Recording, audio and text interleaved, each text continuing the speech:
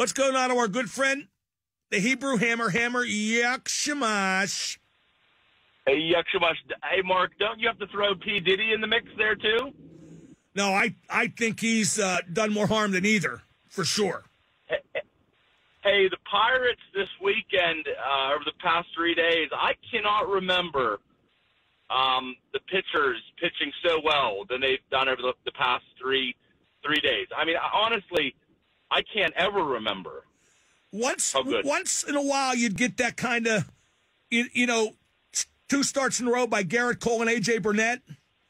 But it was different. Garrett Cole would overwhelm people, but not to the level of Skeens. I'm telling you right now, Skeens is better now than Cole was then. And Burnett was more of a battler. Jared Jones is smoother. Yeah, I was super impressed. I'm not easily excited when it comes to the Pirates, but I am pretty excited going forward. Now, I was listening to 2 of the games in the car this weekend here and there.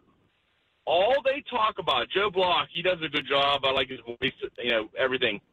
All they talk, and Kevin Young does a fair job too, all they talk about is pitch count. That's it. Well, it's too important. Well, what's amazing? I think this was like maybe 40 years ago or maybe longer. Nolan Ryan, and I'm not saying this would ever happen again. Nolan Ryan, when he pitched for the Angels, had a game where he pitched 13 innings, and he pitched 213 pitches. Now, obviously, that's not going to happen again, but these guys would never even throw 130 pitches anymore. Well, Harvey Haddix once pitched a 12-inning perfect game, lost in the 13th. I bet nobody was concerned about his pitch count, and I agree with Blass and Walk that if you let these guys pitch more innings from a younger age on, they would develop arm strength and could do it well into their major league careers without serious elbow problems. And we know that's true because now they pitch less and have more arm problems. Well, in Harvey Haddix's day, they probably didn't even actually count the pitches. That's how little concerned. They probably had nobody tallying how many pitches he threw. But here's the thing about the pitch count.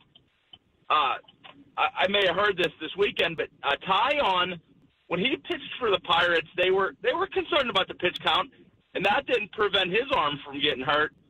So I just think it's a lot of baloney. I think it's a lot of over-analytics, just like everything is today, and I don't think there's really an end game. I agree, and it's taken all the romance out of being a starting pitcher outside of strikeouts, and even those are X amount of strikeouts in X amount of innings, kind of a fractional thing. Well, on top of it, guys like Skeens, because they've been brought up so much in this era of pitch count, like they're not even mad when they're taken out. It's just how they are.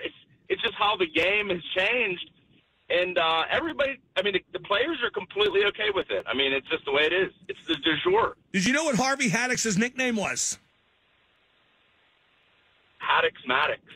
No, the kitten, which would get you suspended in the Ontario Hockey League. That's my cue. Meow.